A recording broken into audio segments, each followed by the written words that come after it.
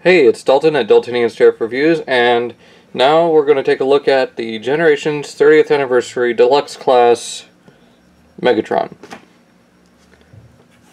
And, again, continuing from my runner-up for the top 5, this one comes in a little bit higher than Bumblebee and Blitzwing, but not by a whole lot. These runners-up were really close, so let's just go ahead and get on with this guy. The obvious, this is not the Takara version. I wish I could say that. It's just my lighting and this really nice glossy plastic. Not painted at all. I mean, well, other than the small few paint apps, but also you can see some of the metallic fleck in the plastic.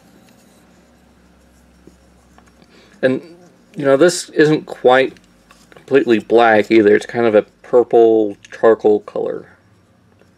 So you can see he's got a whole bunch of like lavender right in through here, nice grape kind of purple here. Oh, give me a moment. Sorry about that, I had a phone call coming in, but again, with the paint apps, you got some of this silvery kind of purple. It's not quite silver. Well, it's more silver than it is purple. But get right in through here on his abdomen, then on the intakes on his shoulders, again on the intakes on his knees and here. And a lot of nice sculpted detail. I really like this. Come right here, it's kind of hollow back in through here. You can see straight through them. And back here, hollow throughout these calves. Open that up and stick my whole thumb in there. So. Then kind of translucent purple plastic along his fusion cannon, which really looks kind of cool until you get to here. Looks more like a railgun. I could be firing a piece of metal or something, I don't know. Again, purple fists. And they're a little bit darker than they're showing up here. On here they're showing up more of a lavender, but they're actually really nice deep purples. Same with here on the crotch and right on his neck. But not much else, and then you got nice purple Decepticon symbol right there on his chest. Just all that sculpted detail, and I really wish this guy were a Voyager class figure. And yeah, you hear a lot of people saying that. I really do wish that, and I cannot wait for the Tour World version to come out if that one's still in progress and still true about coming out. So let's go ahead and start. Well, size comparison, let's go ahead and bring in Orion Pax. You can see that let me straighten out his legs here.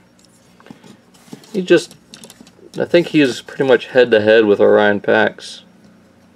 Maybe just a little bit taller.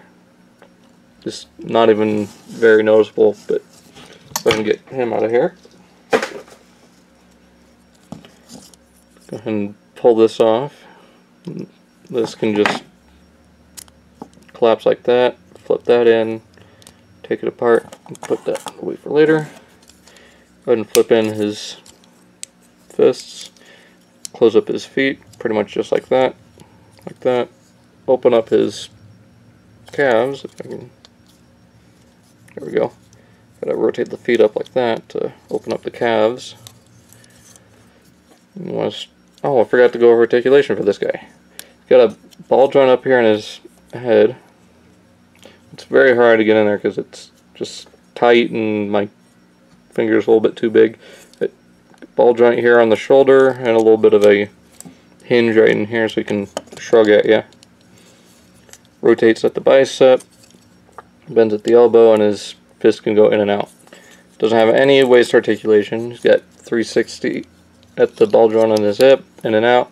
As you can see, his knee can go all the way pretty much and doesn't go very far out. And his ankle moves up and down, so that's pretty much it for articulation. Alright, back to the transformation. Go ahead and flip his head forward a little bit, pull this piece of his chest up, and just flip that all the way up like that. You can see his head poking out right there. Go ahead and keep his wrist flipped back up. Straighten out his arm. We'll bring this forward and around.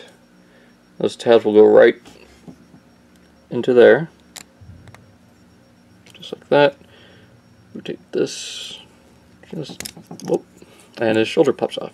Lovely. Get down there. Alright, straighten out the arm. About to... get this right. Yeah, I had it right. Never mind. Just like that.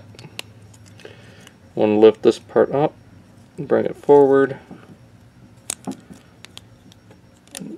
Collapse it just like that, and then it'll tab right into that little hole there.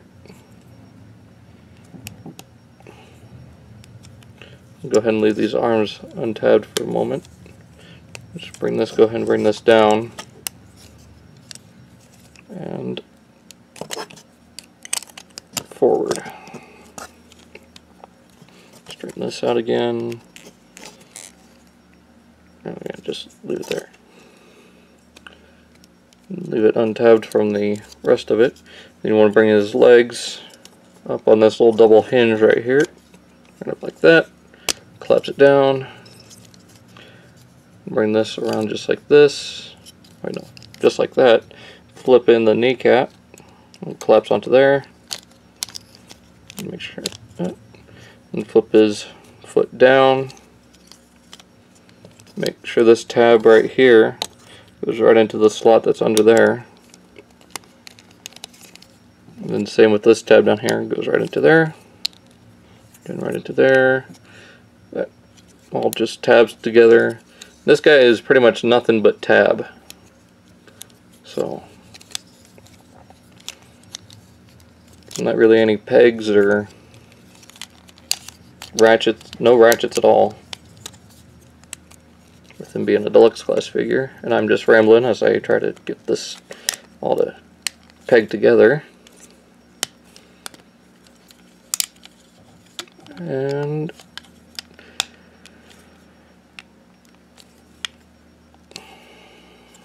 there we go. There we got Megatron pretty much almost done.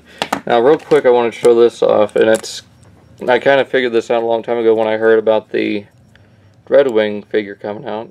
Take his gun, put it back together, and extend it out like that. Peg it right onto the hole on where his forearm would be. You kind of got a pseudo tank for Dreadwing. So I thought that was pretty cool. I might take a drill or something and put a hole right there just so you can have the full tank effect. But go ahead and collapse this up. Fold that right back down to there. Take these, there's that little slot right there, and there's a tab coming right down right there. It goes right in just like that. And just like that. There you got him as a bomber. B-2 bomber, stealth bomber. But as usual with most jet formers, everything's under the jet. If you look from the top, it's really nice looking bomber mode. The only thing is you got feet sticking out of the bottom, but I guess you can kind of close those up and make it look a little bit better. I don't know. Again, you got that kind of purple silver paint right in through here on the intakes, right on the nose of the jet, and you can see there, don't know how it's coming across, there we go. A lot of that paint's just chipping off right on the front of the nose, so it's hard to complain about anything about this figure in jet mode other than how small it is and all the kibble and the head poking out. That'd be my problem, is the paint. Right, you got the red cockpit windows, and very much looks like the B-2 bomber as it should. So you can see landing gear right there. Go up here and flip this out. There you go. But try to imitate him taking off. You go like that and it'll pull in the landing gear. So, but yeah, nice kind of small jet mode for Megatron. But yep, not much else to say. Nice figure. If you really want to get this guy, go ahead and get him. I'm just going to wait again, like I said, for the Toy World version of him to come out, and I'm going to pick him up whenever I get the chance to. So Oh yeah, and yeah, that's sticking out. But that's pretty much it. So I'll see you guys in the next review.